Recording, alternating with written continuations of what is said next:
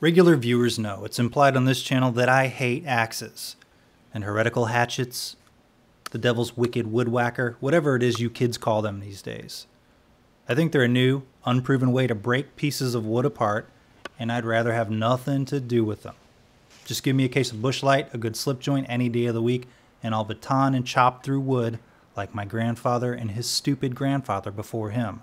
However, a subscriber contacted me and said he'd trade me a blade I reviewed for a Gransfors Bruk Wildlife Hatchet, and since I know those are expensive and I don't have any reviewed on the channel, I did the sign of the cross, accepted, guzzled another beer, and threw on my cold steel hat for another layer of protection against evil. And if you mention that's contradictory because cold steel makes quite a few axes, and I'd say, well, it's a religion, isn't it? Forgive me.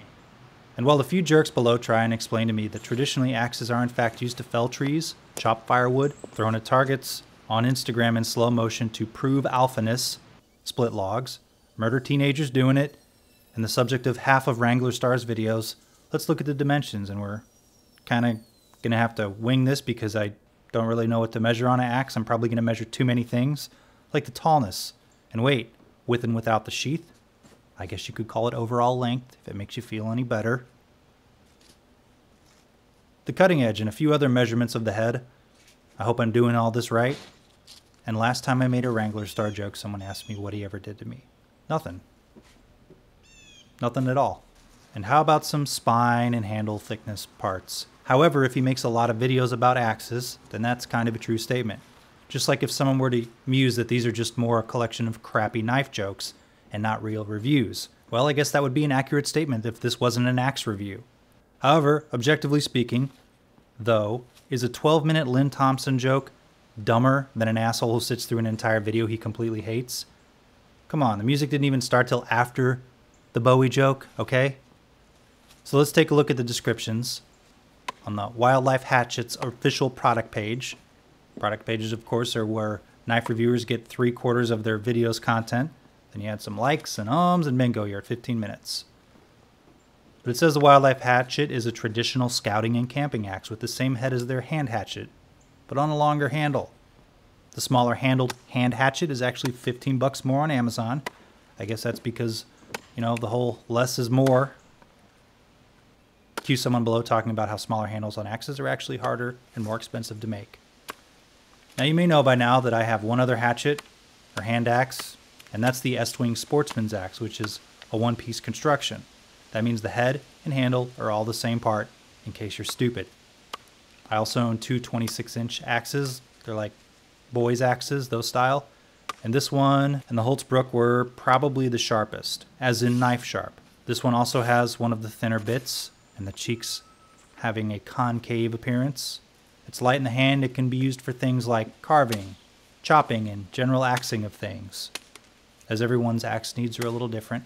I mostly do yard work and don't fell trees. Against my better judgment, I decided to peruse some of the axe talk on blade forums. And the gist of the stuff I read is that Gransfors are for stupid hipsters who don't do real work and need axes that are easy to sharpen. Any axe bro knows you'd buy a vintage American axe if you want to get some real alpha work done. However, the 201 reviews from betas on Amazon with an average of 4.5 stars generally love it. Now, Gransfors uses their own steel in the axes, which they say on their website is made from 100% recycled steel from a Swedish company called Ovako. Ovako? Uvaku. I found a post on Blade Forums where some dude quoted someone else from another forum, you know, like I'm doing here, but in 2012, and it says the steel is sort of close to EN9 or 1055 with a 0.55% carbon content. So let's just trust that as 100% accurate.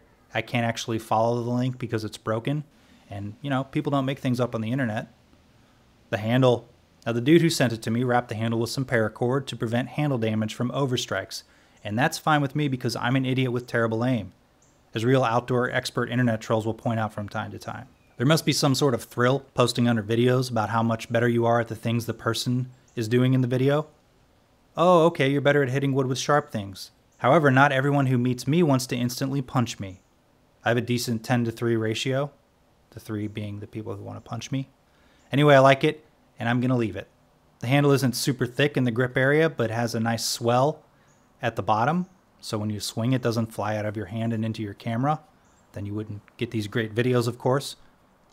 Let me warn you though, one shitty outdoor channel stops posting like this one, and another 15 will pop up in my place. My Estwing doesn't quite have the big swell at the bottom.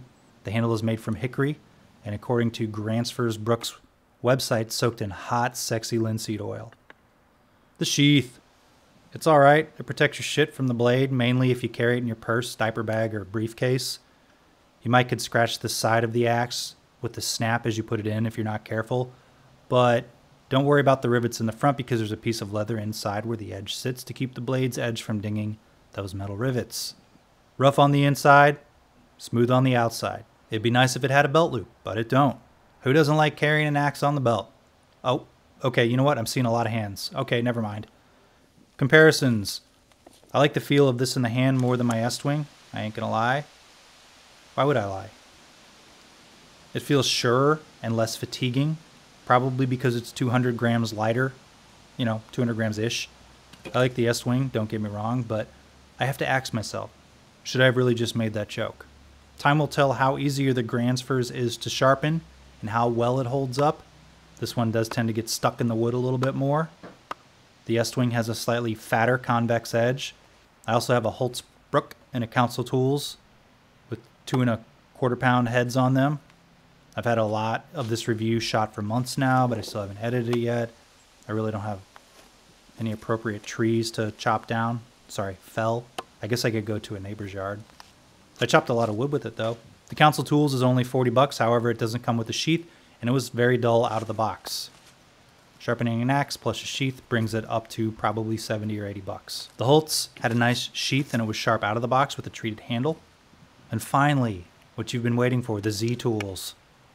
This is a gift from Nick Shabazz because the man knows what I like.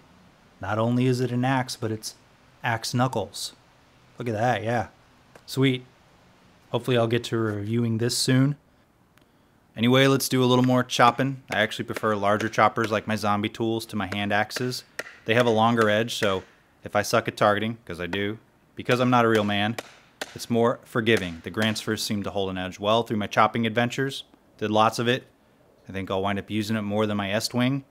Not as much as my, zombie tools. I've gotten so used to batoning for kindling that hand axes aren't as preferred for breaking up limbs. If you like this sort of review, subscribe to the channel, give the video a thumbs up, donate to the Patreon if you'd like, leave a comment. Thanks for watching.